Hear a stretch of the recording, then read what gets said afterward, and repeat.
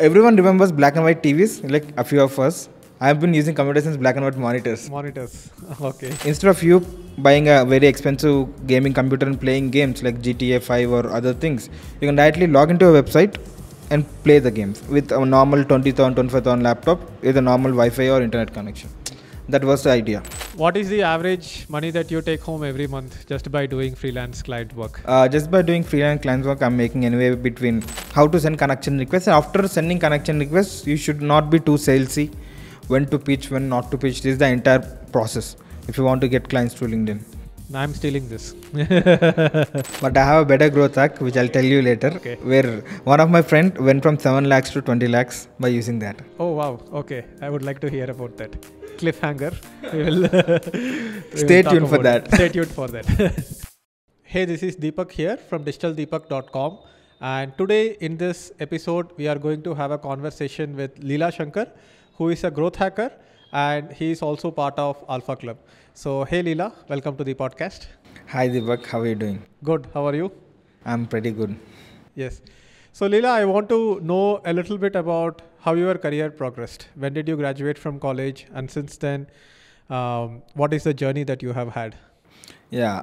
So, just to give you a context before I talk about my graduation, I'm a techie. I've been using computers since I was 6 years old, which is from 2001. Oh, wow. Okay. Right. My father is a lawyer, and one of the first industries to adopt computers is the legal, the legal industry, because I used to remember in my father's office we used to have 4 to 5 typewriters, tuck typing, and even one single typo, the entire page has to be typed again. Legal, the legal systems, a ton of paperwork. So my father had bought in computer to use the word processing. That's how I got introduced to computers when I was 6 years old. So I've been using computers. Everyone remembers black and white TVs, like a few of us. I've been using computers since black and white monitors. Okay. From 2001 when I was 6 years old. So obviously that made me into a tech guy primarily. I understand how technology works, because after computers we got phones, we got internet properly. Since I have basics set out, now I can understand how other technology things are working and stuff. So that ended up me being an engineer. Got it. So I did this engineering called electronics and computer science. It's a hybrid between electronics and computers. I did that, and initially I was very much into robotics. I thought I would do MS. I would pursue MS in the US, and then I joined that. But in second year and third year of my engineering, I found out that the marks you make and the knowledge you have are two different things, and how much money you make and how much marks you have are completely different things. Then that's how startup you can say startup ka keeda that has bitten me in my second and third year. And then I was very much into computer video games. I thought of starting a video gaming startup, a cloud gaming startup, because obviously I'm from middle class family. I couldn't afford high-end gaming pieces. And if you want really good graphics and if you want games to be played properly, you need very high-end pieces like 60,000, 80,000, 1 lakh rupee pieces. But of course, I couldn't afford that. So my idea was I can create a gaming platform for all the middle class people and also for all the people who can't afford. That was my idea, but Indian market was just maturing at that point of time. That's when we have all these Chinese phone makers coming in, like Xiaomi, Vivo, Oppo. They're decreasing the price of good phones. All the cheap phones are becoming good. And also we have, thanks to Mukesh Ambani, we have free internet for 3 months, and Jio revolution happened. That's when PUBG started kicking in. PUBG and YouTube and everything else. And then I passed out in 2017. I graduated in 2017. And I somehow convinced my parents of not sitting for any college placements. I didn't sit for even one of the college placements. I just wrote one exam just to feel like how it feels. Just to get the experience, but I didn't attend the interview. Okay, you were already decided that, hey, this job thing is not for me. Yeah, it's startup, let's do startup. And then I graduated I didn't sit for any placements. And then I realized Indian market is too mature. It's not mature enough. It'll take at least 1 or 2 years to mature. Then on my own discussion, I thought okay, I want to do a cloud gaming startup. But the cloud gaming is when I was doing my BTech or intermediate, if I want to download a movie or if I want to listen to songs, we used to go to websites and download, and then we have to listen. We used to listen. But what happened is LimeWire and all the other torrent sites. Yeah. But what happened, because of Jio and everything became streaming and stuff. People are getting used to Wing, Spotify, these kind of things. So Netflix also Prime Video, Netflix, and all these things becoming popular in India. So cloud gaming is the same thing. Instead of you buying a very expensive gaming computer and playing games like GTA 5 or other things, you can directly log into a website and play the games with a normal 20,000, 25,000 laptop with a normal Wi-Fi or internet connection. That was the idea. So I, with this in mind, and with the, and also Indian market not being that mature, I decided, okay, I'll join a gaming company. I'll work for 2 years and then I'll start my startup. And I applied for a company. I applied for a company called as Gamopedia, which is luckily headquarters in Hyderabad itself. I'm from Hyderabad. It's a Norway company with Indian headquarters, with the South Asian headquarters in Hyderabad. Okay. I applied it, and I got selected, and I was working for 1.5 years. I worked there for 1.5 years, and there we used to actually analyze video games at a data level. What is it a turn-based game? What is the physics of the game? What is the gravity? How is the gravity acting in the game? Each and every aspects, and we were providing that data to Google Play Store, Amazon, YouTube Gaming to train their algorithms and their AI on games. Wow. Okay. So I handled these 3 clients specifically over there, and I was working on the data and stuff. Okay. So now I understood video games on the market level and also on the data front. And being a tech guy, so it's really interesting. I got the analytics and the market side of things and also tech side of things. That is the magic, right? When tech and marketing combine together, it is like a superpower. Exactly. So that happened. And after that 1.5 years, I just left the company and started my own company called as Krypton Cloud Gaming. Okay. This was in late 2019, early 2020. I started that company. As soon as I started that company, I somehow pulled in one of my BTech friends, being a CTO. He's a really good guy. He pulled in 2 of his colleagues from his company, and with three of us, like 4 people team. And then I literally interviewed around 20 to 25 people, software people who are like 10 years of experience, 5 years of experience, all these people, to come and, do the coding and stuff for this kind of software. But what I realized quickly is that, again, the same realization which I had in my BTech got stronger now.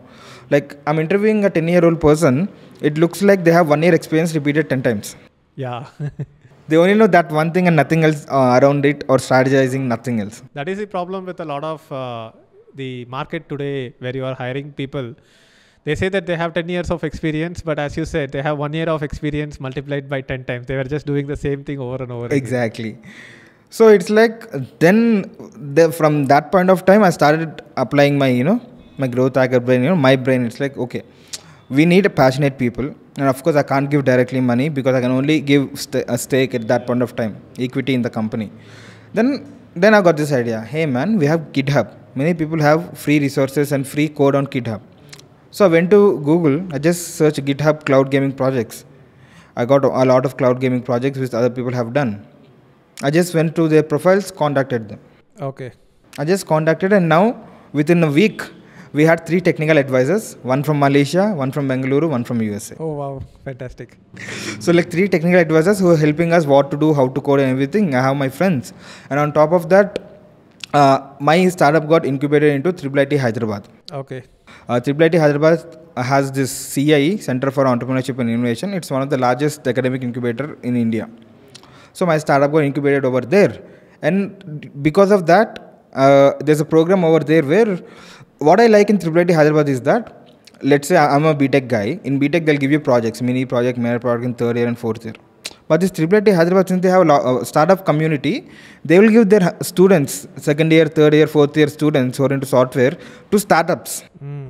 So startups can get these students and make them work for free. Students will get real-time experience. Fantastic. So I also got selected into this program. Okay. So I got 4 students from there. So I got these 4 students from there who were working for me. 3 of my friends. This was like, did you set up an office outside your home? Yeah. So since I got incubated, I got an office space there. Oh, fantastic. So everything was falling into place at that point of time. I had an office. And luckily, my friends... This was which year? 2019, late 2019. Okay. Yeah. It's like Q3, Q4 of 2019. This was happening. And then luckily, my friend's office is also like 5 minutes away from IIIT Hyderabad. So I used to go to IIIT Hyderabad. There's an office space over there because I got incubated. I used to get my friends. The students are anyway residential students. So we used to work. And we developed the software and stuff. So that was going pretty well. While that was going on, I happened to, and I also got contacted by Head Start organization. I've been attending various their webinars and other things, and they had this thing called as Head Start Kickstart. Kickstart is a program where you can come and pitch your startup to investors, just like Shark Tank, but before Shark Tank. So I happened to register over there. Some 1,000 to 2,000 people applied. My pitch deck got approved. So they had like 3 to 4 screening process. I got through all of them, and I went and pitched my thing. It was completely online at that time. It was India's biggest pitching competition, and I happened to win it. Oh, Like, wow. Okay, one of you the won 5 it. startups. Ah, Yeah. okay. So I happened to win the national level pitching competition. That got me direct access to Indian angel investors, Axelar Ventures, Jonas Ventures, all these VCs and stuff. So Did you raise money? Did they give you money? so that's what the story will be going. So I was about to raise money, like a couple of course, I spoke with a couple of VCs and stuff. Some of them accepted, some of them didn't even understand the market and everything else. And what happened was, I was about to raise money. One of the investors said, "Okay, I'm ready to invest and stuff." And by the time this all happened, it was 2020 already. 2020 first quarter, February and stuff. COVID is attacking. So I was supposed to raise funding, and what happened is, on that particular day, like in this week, I'll be getting the due diligence is done, the cap table, everything is sorted out, and everything else. I just have to sign it. And what happened was, I was about to get an email in 2-3 days, and one day Modi ji came and said lockdown. I still didn't get that email, waiting for it. Okay. So full disruption happened in 2020 for pretty much everybody in the world. The thing is, again, it's like, because I won the national pitching competition and all these things are happening. It's like within 1 year of doing my startup, it got incubated. I won this pitching competition. I'm raising funding and stuff. Head Start organization recognized my startup as one of the top 100 startups in India. But of course, it's very top 100 startups in India right now, right? So that's the thing. After that happened, I didn't get funding and stuff. And the problem happened is, at that point of time, we have to build our own data center. AWS, Google, GCP just entered in India at that point of time. Google Cloud, Azure. Any of these data centers, they didn't have 3D modeling GPUs. They have machine learning GPUs. Okay. So Azure had only one set of NVIDIA graphic cards where we can use that, but it's very, very expensive. It doesn't make any sense to use that. So we had to make our own data center. That's why it became capital intensive. Okay. The software, we can make the software anyway. Yeah. But the hardware, that's where I needed funding, and obviously I didn't get funding because of COVID and other reasons. And then that's how it kind of ended. So since then you have been getting more into freelancing / services / agency mode, and like basically working with clients. You also worked somewhere as a full-time employee for a while? Yeah. So what happened is, after that happened, and then I didn't know what to do. But I know I know the tech side, I know the marketing side, because I've been the founder. Right. So I started helping my other fellow founders and fellow friends who have their own startups and stuff. So the problem which I observed very early is that, because I'm a tech guy and also marketing guy, I never observed it when I was running my own startup. When I'm analyzing other people's startups, when I'm trying to solve their problems, the tech side and the marketing side are completely silos. The marketing guy doesn't understand the tech guy doesn't understand marketing. That's where I'm complementing. Now I know what tech to use for what marketing things, and what to do in, what kind of marketing we have to do for this kind of tech, or what kind of tech enables us which kind of marketing for people. That's where I plugged in. So I started calling myself a technical marketer. I didn't know something like growth hacking existed back then. I did that for a couple of months. And then I thought, let's monetize it. And I was searching for a term. What will you call? Technical marketer is not the word I'm looking at. And then I came across, something called as growth hacking, growth marketer, Sean Ellis, these people. Okay, I'm a growth hacker now, I think. I've been doing this without actually knowing the name. Okay, now I became a growth hacker. Now I will fully dwell into how to do this stuff and everything. Okay. So now you are like having clients directly and helping them with growth hacking. Yeah, helping them with growth hacking directly. Okay. So just for inspiration for the audience watching this, what is the average money that you take home every month just by doing freelance client work? Just by doing freelance client work, I'm making anywhere between 8 to 9 lakhs. 8 to 9 lakhs a month. Great, man. Awesome. That's a very good number. And the best part is that it's not like there are a lot of overheads in this. Like, you are still like a freelance remote digital freelancer, as I would put it. And how many clients do you have? How many hours do you spend with every client every week? Yeah, I'm right now handling around 6 to 7 clients, and I spend around every day. I'll spend around 4 to 5 hours working, not more than that. Oh, fantastic! So, a freedom lifestyle ho gaya. This is true freedom lifestyle. Kind of. Now I'm doing other stuff apart from just agency. Yeah. So other things are taking my time, but I just created all the systems so that I mean, that is because you choose to work on it, not necessarily that you have to work on it to bring in the income, right? So obviously we'll keep busy with multiple other projects, but I keep telling this that digital freelancing, which is freelancing remotely, right, through the digital medium, is one of the biggest opportunities in India right now. First of all, because if you are trying to become a coach or a mentor, your sales are only going to come within India. And there is a reason for that, because we have to call a spade a spade. Yes, we have a great business relationship with the US, but the US still considers India as a third world country. yes. And if you want to learn something from somebody, you have to look up to them. And US people generally outsource services to India, get it done with. They love our quality of products and everything. But in terms of the teaching market, or in terms of the, let's say, mentoring market, it might be still like around 1% or maximum 2%. But when I see coaches selling courses, training, mentorship, it's 99% within the country. Indians will learn from US guys, but US guys won't learn from India. But when it comes to freelancing, the advantage is that you can get clients internationally and you can earn in dollars. You don't need to charge GST, because GST is a consumption tax. So people from US, somebody is paying you $1,000, you don't need to charge them $180 extra in taxes. And that comes to you as an income directly. And dollar rate is increasing because of the purchasing power parity and the cost of living being low in India. People who earn in dollars, even if they earn $2,000 a month as a freelancer, right? That's like 1.6 lakhs now. And it's much more difficult to earn 1.6 lakhs here by having Indian clients and Indian customers, or having a job in India. What do you think? Like, by the way, what is your split of international customers and Indian customers? My split is 60-40, 60 US, 40 Indian. Yeah, still it's more than 50%, right? Which is what brings you like a good chunk of revenue with a very good conversion rate.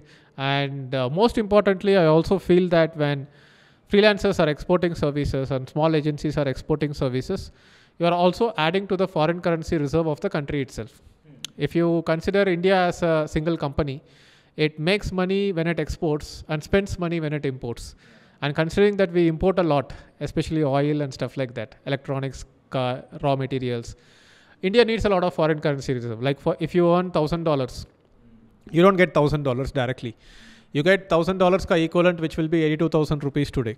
So who keeps that $1,000? RBI keeps, or the central bank keeps the $1,000, which adds to the foreign currency reserve of the country itself. And today we have a large amount of foreign currency reserves coming from IT exports, which is from all the IT companies. We have a lot of money coming into India through remittances. So people go to US, work there, NRIs, they send money back home.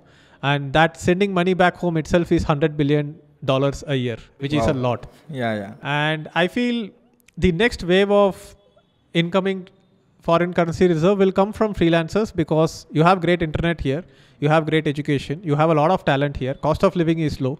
So India can become the outsourcing destination for the world again. Yes, it was already, but now it can go for another round of it, but not through employment in HCL, Infosys, TCS, Wipro, or any IT companies like that, but as individuals, because internet has enabled us to build our own brand and reach out to potential clients ourselves. And these companies are serving big enterprises and sometimes governments as well. But what about small businesses, MSMEs, that is across the world, mostly in US? And Indian marketers, freelancers, app developers, website designers can service for the world.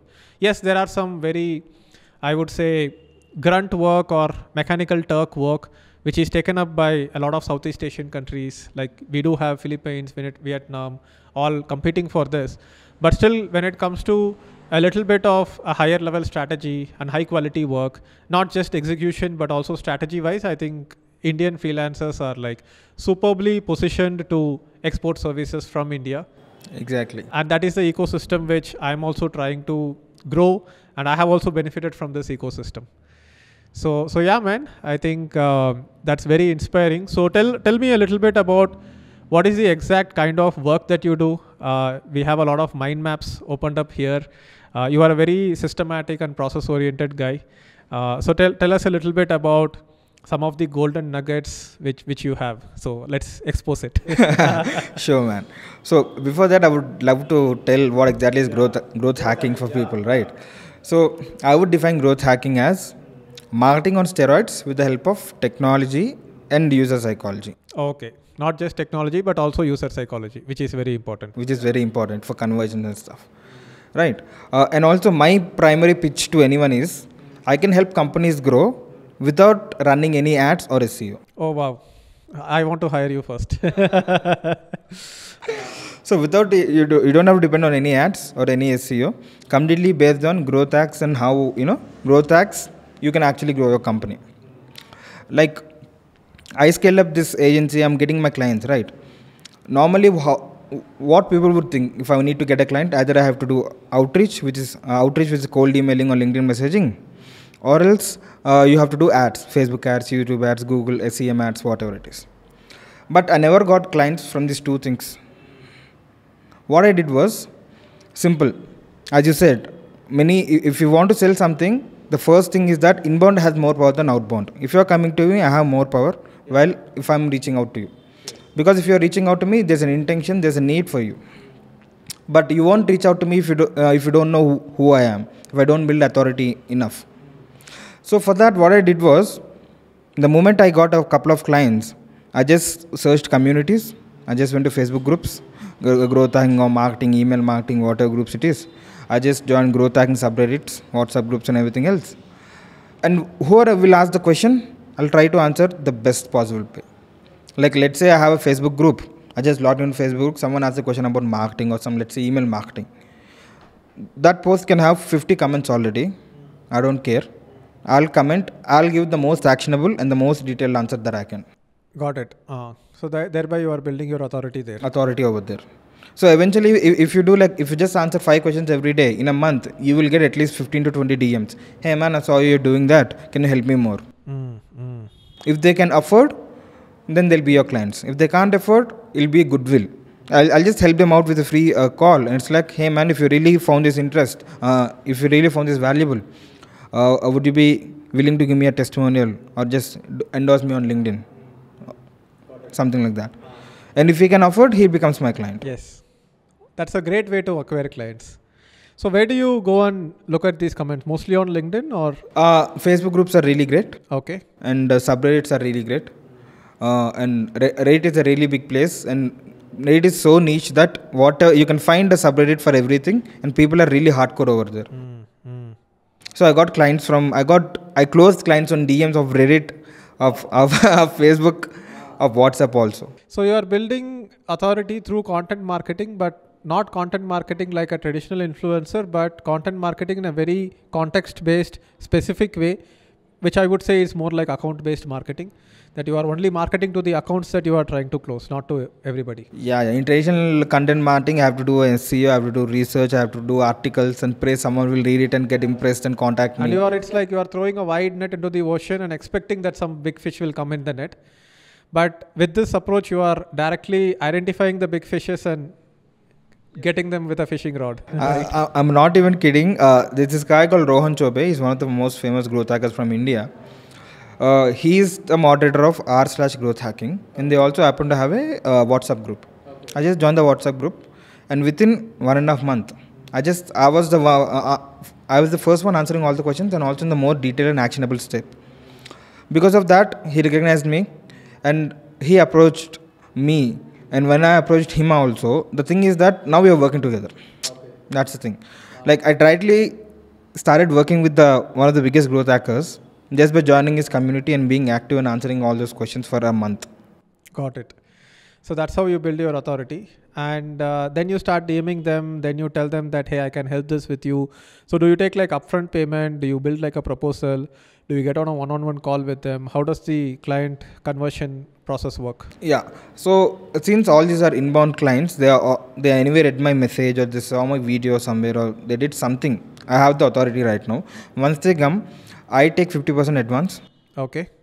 and then And they, if it is a US client, they pay via PayPal. for US clients, a lot of people say pay through PayPal, but it takes a lot of commission. So we can use TransferWise. Yeah, Wise.com. Wise.com. Yeah. Yeah, Wise.com. I'll be using to take US payments. I'll take 50% advance, and I'll show them my mind maps So and it will my be directly deposited into your bank account in India. Yeah, through directly TransferWise. deposit. Nice. That too within like couple of hours. Okay. Interesting. Amazing. So so that is the process through which you take 50% advance, and then how long does it take to deliver the project? Yeah, I'll let them. The thing is, I made all the mind maps and everything. I'll just show them. See, this is how the process is. The thing is, most freelancers, what they think is that if we tell everything right now, client will take it and run away and implement it himself. If he'll do, it's his wish. He can't get the results. It's not only the process, it's the implementation It's that we execution also. execution that we do. So I'll just show them. First of all, being an agency, I never did a PPT for either reports or proposal. I hate PPTs, man. The last PPT I did was my pitch deck for my startup. Right? It's just a waste of time for me. I just have Google Sheets and I have mind maps and I just show them this is how it works. If you want to see previous client results, I'll just directly share my screen, show them a mind map, directly log into the tool of my client, I'll show the client results, and then I'll just tell them, see, this is how it is. That's how I'll just roll. I don't have screenshots or PPTs or something like that. I think mind maps are very efficient. So can you walk us through some of the mind maps that we have here? Yeah, sure. I have too many of them. We have to select which one we need. So what is this about LinkedIn outbound strategy? This is how to basically use LinkedIn to get clients, is it? Yeah. Okay. It's basically how to build your authority and how to do your outbound using LinkedIn. And most of them is pretty basic, good banner image and everything else, targeting active users and stuff. And then how to send connection requests. After sending connection requests, you should not be too salesy. When to pitch, when not to pitch. This is the entire process if you want to get clients through LinkedIn. I'm stealing this. Something else that you... a lot of people struggle with lead generation. And we have a lot of tools like, Crunchbase. We have other tools. Let's say one of my client is using Crunchbase. I think it's some $1,000 or $1,500 a year or something. Okay. And he's getting data from here and just cold emailing. Okay. And I just saw his thing when I just onboarded as a consultant for him. I was like, bro, why are you paying so much for Crunchbase? You can get all Crunchbase URLs for free on Google. Okay. He was like, how can that be possible? Okay. The growth hack over here is that Google is the biggest data scraping company in the world. Yeah, Google itself is scraping data from all the websites. Yeah. So the thing is, you can actually go to Google and there's something called as Google docking or advanced Google search. There's a particular syntax. If I follow that syntax, I can get all the, let's say I'm looking for SaaS companies in California with Series A, Series B funding from Crunchbase. I don't have to go to Crunchbase. I can just input all those things in a particular syntax and do a Google search, and Google will give me all those emails at a time. Right? Got it. So I have a sheet for it. Crypto, GPT. Wait, I have a master sheet. Oh, not this one. I think this one. Yeah. So this is the document. So I'll be giving a lot of. I'm used to giving a lot of workshops for a lot of communities and stuff. So this is the document I made for one of the lead gen workshops that I did. So here are multiple ways to do lead generation, especially if you're a freelancer, right? First of all, it's common sense, which I call a common sense Google Sheet and stuff, and Google search, Google Maps and all the other things. If I come to this common sense, right, if I just open this sheet, it's pretty simple. If you go to LinkedIn, you can search anyone, you can find their first name, last name and company name. Once that is there, my website is leelashankar.com. My name is Leela Shankar. What are the permutations and combinations of having my email? I made 8 different formulas. leelashankar.com, leela.shankar@leelashankar.com. Makes sense. Right. So once have all these things, right? Then what I did was this series of 8 formulas. Once these 8 formulas are done, we can just copy paste all these content without formulas, select them and make them, convert to people chips. I mean, select all of them at once and right click on them. And how to do right click, man? Yeah. Yeah. So you can select all these things, convert, go here, smart chips, and you can just convert to people chips. And once I have that, once the email is really a valid email, you'll got these people chips. Once you do for enough number of things. But is this email only for Google Workspace emails? No. It also works for Outlook. Outlook and also, Zoho emails. Google can find out that it's a real email ID. Crazy. Okay. Right. So you can just go to LinkedIn. You can find your target audience. So can we try, like, let's say Pixel Track? Yeah. So I would put Pixel Track here. And first name Deepak Kanakaraju. Okay, so Deepak at Pixel Track is my email ID. Then we have deepak.kanagaraju at pixeltrack.com, all this. So I have to copy paste it here. Yeah. Okay, I will copy this. And just paste without the formulas. Paste it here. Only paste values Smart only. Chips. Okay. Wait. Edit. Paste special values only. Yeah.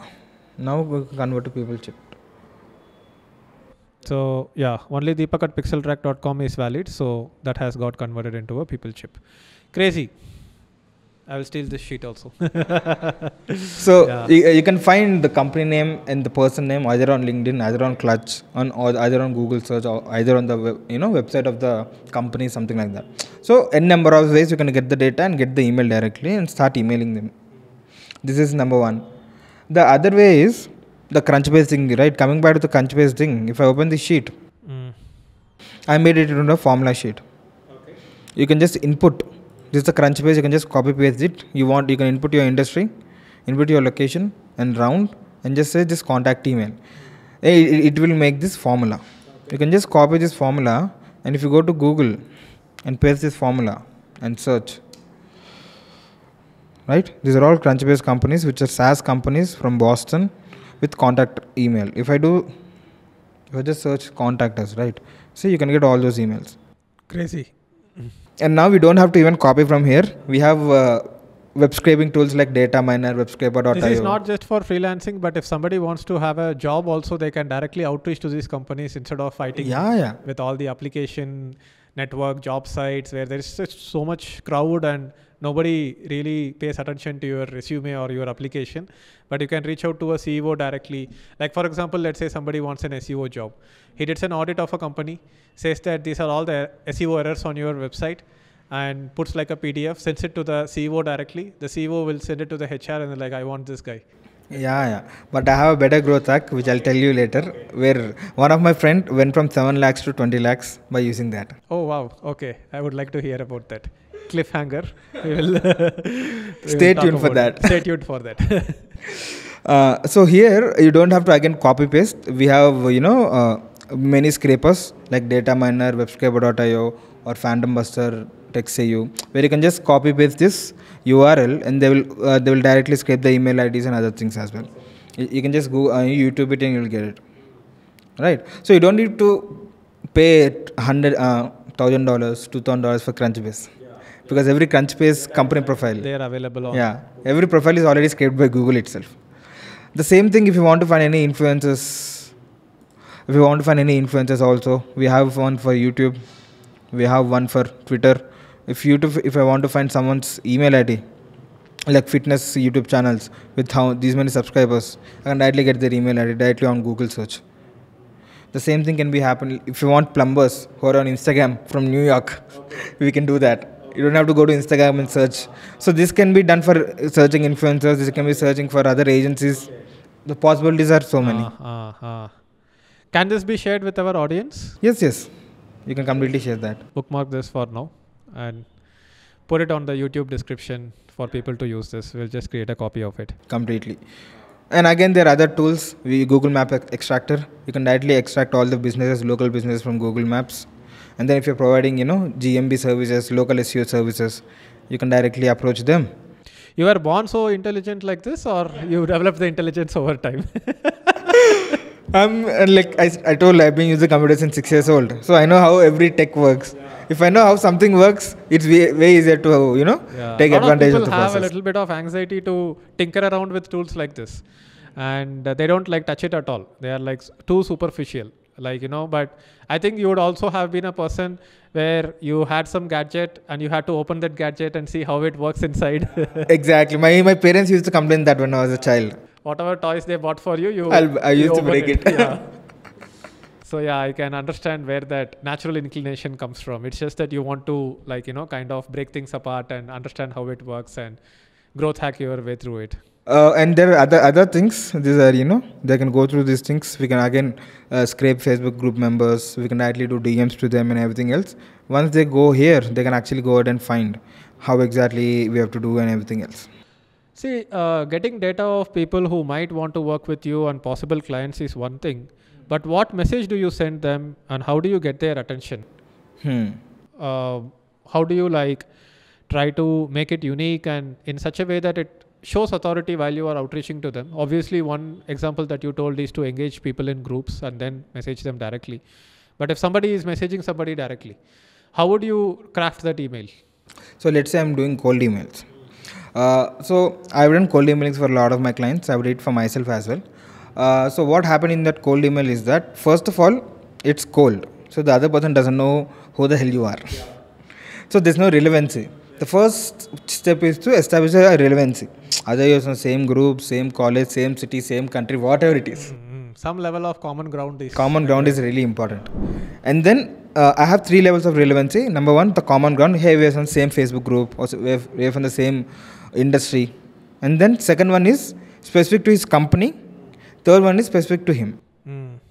Got it. You can, out of these 3 things, you have to at least hit 2 relevancy points for you to get better reply rates. The 3 ones that you said is specific to him, specific to his company. Yeah, specific to his group, same LinkedIn group or same city, same location.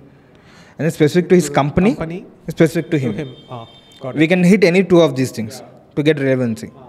Let's say I scrape email IDs or I get email IDs from LinkedIn. And I'll say my go-to line is that, hey man, I was browsing through, let's say I'm approaching you. I was browsing through digital marketers in India and I found your profile really interesting, or your profile caught my eye.